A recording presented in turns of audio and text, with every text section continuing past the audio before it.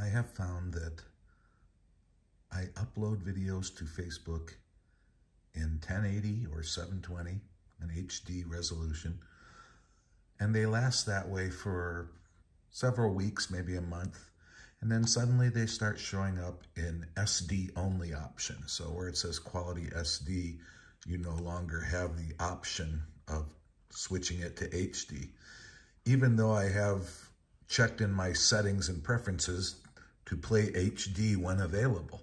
And I know I loaded these up as HD when I created them, and they played for a month or so. And then suddenly Facebook decided they should only be SD. I have stumbled across a solution to restore them, and I'm going to demonstrate that now. I'm going to hit reload. You can see it's still grainy, so I'll wait. I'll hit reload again.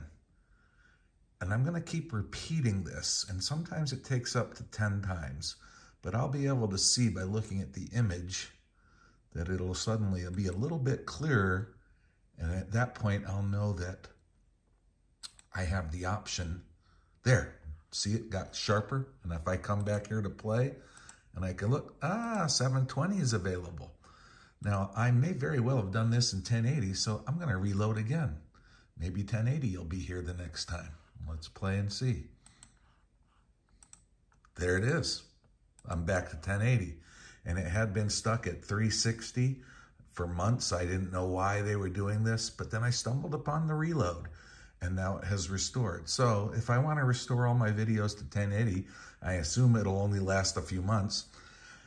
I have to go back and click reload on each of them about anywhere between 5 and 10 times, and eventually it will reload to 1080.